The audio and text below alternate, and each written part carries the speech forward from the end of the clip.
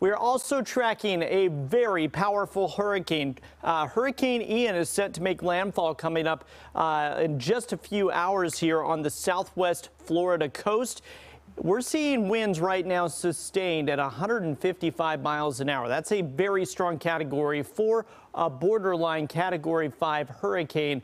Incredibly strong. And you can see this area right here all under hurricane warning. The orange areas are all under tropical storm warnings. This powerful storm set to make landfall soon. We'll have more on this coming up.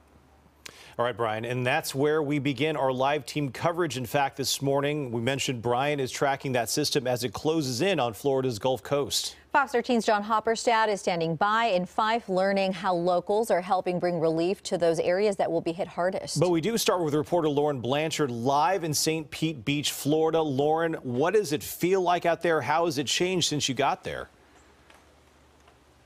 Well, Maria, Brian, at this hour, we are getting some rain, but it's really tonight that this area is going to get the worst of this storm. As we have been watching it, the winds still pretty light, but they are expected to pick up quite a bit. As we were mentioning, this is now a category 4 hurricane, maximum sustained winds of 155 miles an hour, more than 200 miles of coastline here on in western Florida is under some sort of hurricane warning.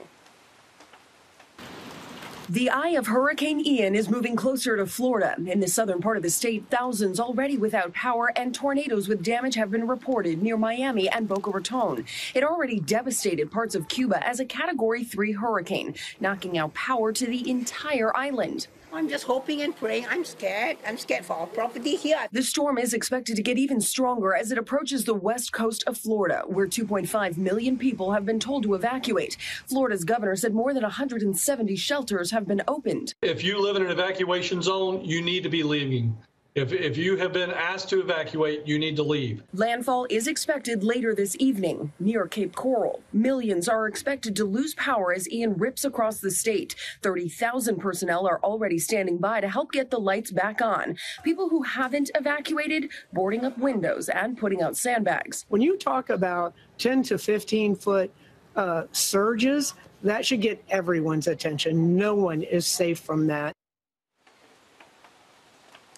And just moments ago, Governor of Florida Ron DeSantis held the latest press conference. He said at this point, a lot of people have evacuated away from some of these areas that are expected to get hit pretty hard, but not everyone did. So Brian Murray, at this hour, they are warning people if you have not evacuated, hunker down. If you are in a low-lying area, do try to get somewhere higher, because one of the biggest risks of this storm is going to be that flooding and that storm surge. Yeah, certainly looking like to be a devastating storm. Lauren, stay safe. We'll see you in about 30 minutes. Thank you.